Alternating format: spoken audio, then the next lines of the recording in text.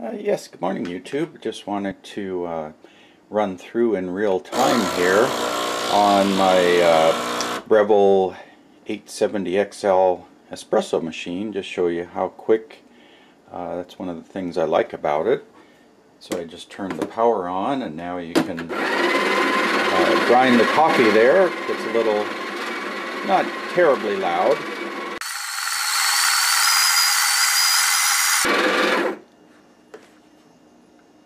See, you got to set the level control to fill your portafilter to the right level.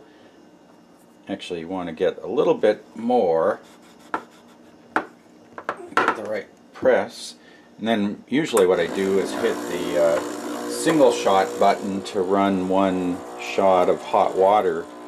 And the way you can check your fill level is they give you this little razor that checks, if you can see that, that's the proper fill level. So that's where you want to dial the grind amount in, and that varies with the grind setting and the kind of coffee you run. That's going to vary. So then all you do, dump that out, put that in, and this is I'll run a double shot. The tamper goes back up there, and I usually put that in my cup to warm it up a little bit. And you can see now the brewing pressure is kind of right. You want to be within here to over there. In there's a dark range there, so if that's a little bit low, you can make the grind a little finer, and I'm kind of right at the top edge of that. I notice it when you start getting to the higher edge, it'll start dropping pressure like that, but that's a good pretty good pressure. But you can see the machine heated up really quick. I like that. It uses a thermal block, so it just heats up a block of metal and then pumps the water through, and we're done. And you can see you get a pretty good, you can see the crema in there. It's a pretty good shot of espresso. I like to do the double shot, and then rinse out my little pitcher, and that's a cup of coffee, cup of espresso ready to go. You can see you're good there. I don't do the milk on top. I just go with the straight coffee, but that's why I like this machine. It's quick.